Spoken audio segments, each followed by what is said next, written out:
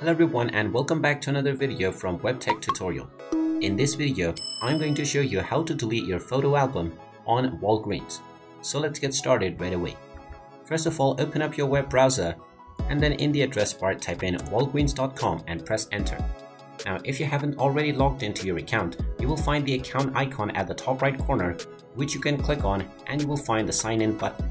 After signing into your account using your credentials, you will end up within this homepage from which you can access your album by clicking on the menu icon at the top left corner. Now from the homepage, you will find the photo option at the top setting. Go ahead and click on it and now you will find your photos button. Click on this option and this will now show you all of your photos that you have uploaded onto your Walgreens account.